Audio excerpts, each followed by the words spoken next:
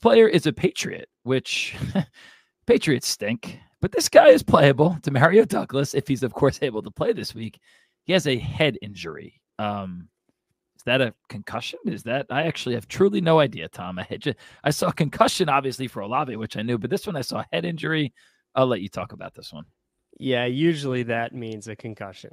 Is there another type of head? Like you can have a I don't know. I mean, yeah, like you could break a bone in your skull. You could have a big cut. There's other stuff. I'll hang up and listen, Tom. Go ahead. Okay. He did not practice today. So unlike Olave, that's going to make it a challenge for him to be ready to go Sunday. Not impossible, but less likely that he's able to play Sunday. But like Olave, you just check in before the game to see if you're going to play him or not. Probably not going to play him anyway. I know you like him. I don't really care too much for him in fantasy. I think he's a great prospect, but for this year at least, I'm not super high on him.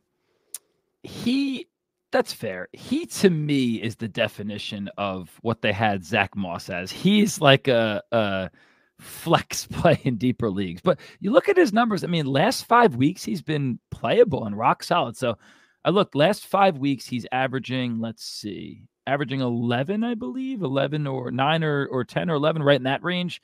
Half-point PPR points, which is not bad. Led his team last week. Actually, last 2 weeks, 9 targets. Listen, I know the Patriots are terrible. The 2-9 Patriots are an absolute tragedy, more of a tragedy than the Ebola outbreak in 2015. It's a whole disaster. But Demario Douglas and maybe Ramondre Stevenson are guys that we could play. I don't mind Douglas. I like him. Mac Jones, on the other hand, I don't like. That guy should not be a starting quarterback next year. Zappy isn't much better, but hey, at least Douglas is getting open. They're going to have to throw the ball. They'll probably lose by another 100 this week. Tom doesn't like Douglas. I like him. Don't love him. But again, in a tough week, I think you could stick him in there, get yourself some points, 7, 8, 9 points, whatever it is, and move on to the following week. Alrighty.